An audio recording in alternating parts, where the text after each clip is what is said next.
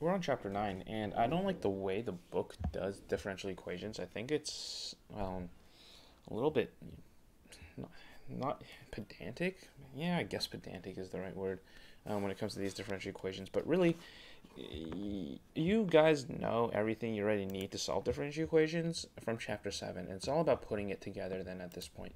So I'm not going to follow really through 9 chapter from 9:1 through 9:8. I'm not really going to follow like any proper method of doing it. So I'm just going to throw a bunch of these guys together. So let's take a look at different systems of differential equations then. And most of the time, you'll be confronted with this problem. Solve the system x prime is equal to ax. Okay? And so you need to solve the system, and then they'll give you an a. So for example, then here, so this first example we'll do, let's say a is equal to -2, -7, -1, and 4. So how do we do this? Well, when you solve systems of equations, you actually just end up doing a lot of things you did in chapter 7. So the first thing we want to do is to find the eigenvalues and the eigenvectors. So find eigenvalues and eigenvectors. And if you're unfamiliar with how to do this, which you really shouldn't be, but you know, we lose things over time. That's okay.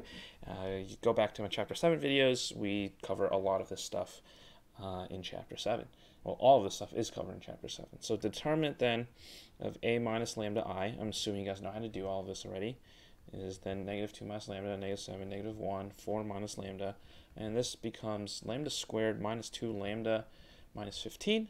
So I get lambda minus 5 and lambda plus 3, which means my eigenvalues are -3 and +5, okay?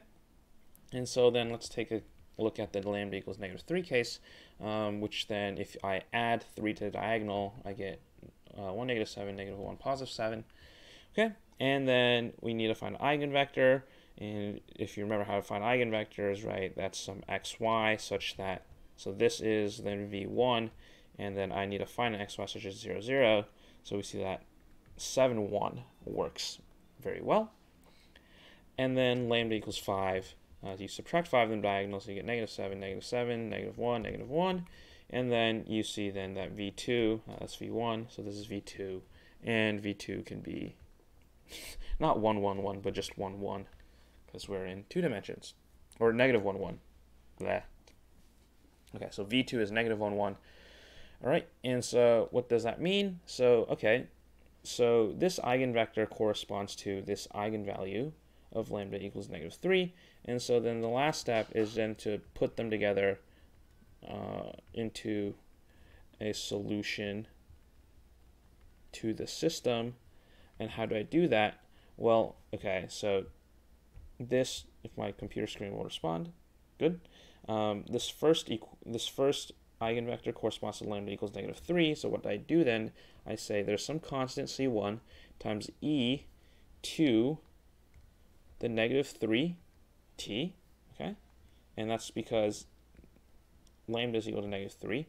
And then I take v1, right? And then I add c2 times e to the 5t, right? And then what do I do? Then I multiply by the eigenvector corresponding to 5, which is -1, 1. And so then this is going to be not y, but in our case, this is what x is going to be. So x then is equal to this, and we're done. Okay, so this works out very nicely when your matrix is not defective, right? It has an eigenbasis. It has a basis of eigenvectors, and yeah, so it works out very nicely this way. Okay. Now, what happens then? We'll cover another case in separate videos, just to make these videos a little shorter so you guys can get through them faster. So the next video is going to be with complex eigenvalues.